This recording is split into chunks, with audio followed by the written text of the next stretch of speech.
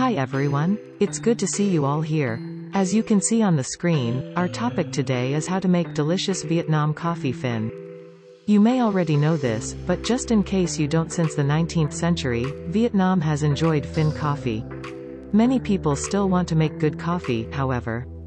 Making coffee takes more than putting hot water through a filter. This technique must comprise an appropriate coffee selection, and technical purchase and preparation of drink ingredients. So let's look at how to make delicious Vietnam coffee Phin. You need to prepare the following to make good coffee. The first is pure coffee powder. Next is the coffee filter.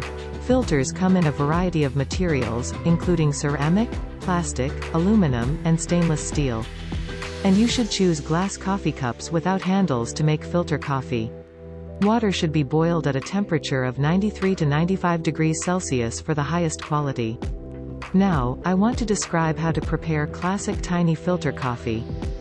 First, prepare 25 grams of coffee powder and 80 to 100 milliliters of filtered water. Rinse the filter with hot water. This technique affects the taste of the coffee. Next, add the coffee. Smooth the surface of the coffee powder by pressing the lid. Slowly pour 30 milliliters of boiling water over the coffee surface. After 2–3 minutes, when the coffee powder has absorbed all the water and expanded evenly, you proceed to compress the lid, add 50 milliliters of boiling water, then close the lid and wait. About 1 minute later, the coffee will start to drip down the glass. You wait until the small coffee is almost empty, then press the lid firmly to extract all the remaining coffee. As a result, you will get about 40 to 45 milliliters of coffee water. You can add condensed milk, sugar or ice, stir well and enjoy. The most crucial step in brewing a tasty cup of coffee is selecting a quality coffee powder. For the finest taste and health, use unadulterated, uncontaminated coffee. You should select coffee powder with large seeds, since fine grains when brewed, will fall into the fill hole, leaving a lot of coffee residue when drinking and making it challenging for the water to permeate while flowing down. Another important factors include water supply and ratio. Filtered or spring water makes the clearest, tastiest coffee. Water and tap water might contain pollutants, and chlorine can be dangerous. Coffee to water ratio is 1:4 or 1:5.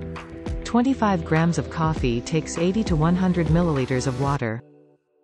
I will reveal to you a secret on how to enjoy Vietnamese filter coffee. Unsweetened coffee with water or tea is popular among coffee connoisseurs.